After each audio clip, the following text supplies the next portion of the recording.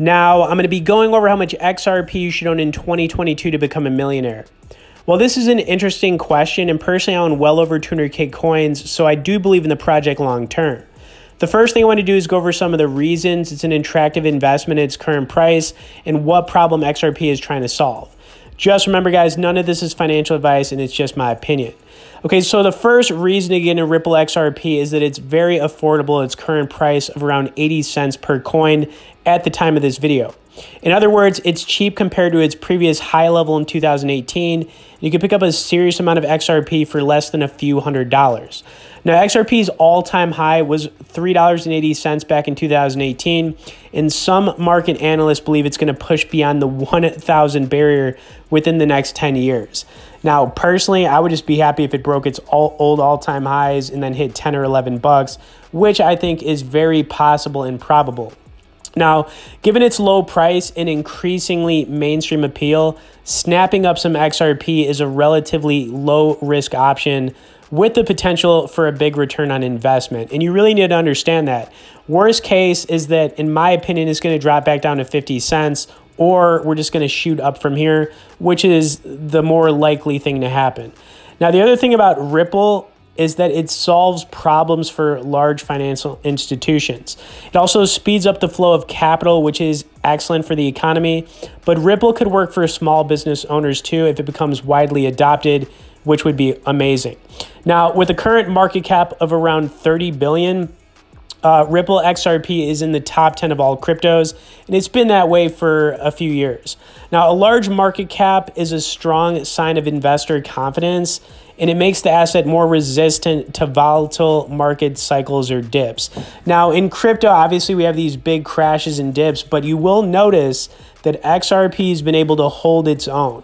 Now, the last thing I really want to talk about here is that Ripple isn't just another cryptocurrency. Now, Ripple XRP, and more specifically, Ripple, the company, is got 500 full-time employees, including public relations and marketing specialists who promote the technology to banks, investors, new users, and the public. They have over 200 plus partnerships right now. And the reason XRP, the price has been suppressed is because of this whole SEC lawsuit, which will come to an end by the time of March 2022. So back to the question of how much XRP you should own in 2022 to become a millionaire, I honestly feel like the minimum amount is 10,000 coins. So to become a millionaire, you would need XRP to hit $100, which might seem a little far-fetched, but if you hold on to the coin long enough in the next 2 or 3 years, it's cryptocurrency, guys. You don't know what's going to happen, right? That is the minimum. And of course, I wanted to show you I own some of it here on Uphold, which is a good exchange for buying it. And it is one of the only right now in the US where you can get this coin. If you guys wanted to learn more about Uphold, I will have some bonus sign up and resource links in the description.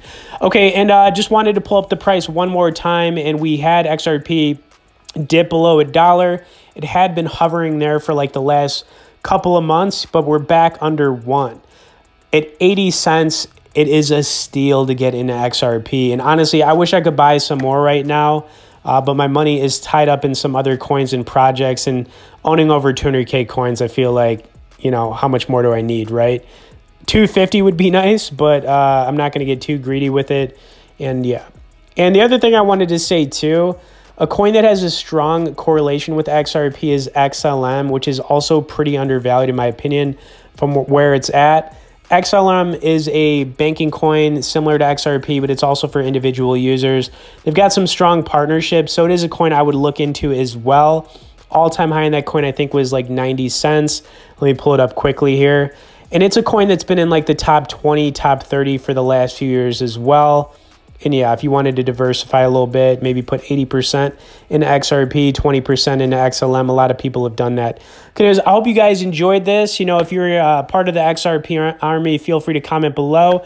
I also want to know your thoughts on this, guys. Thanks for watching, and we'll see you in the next crypto video.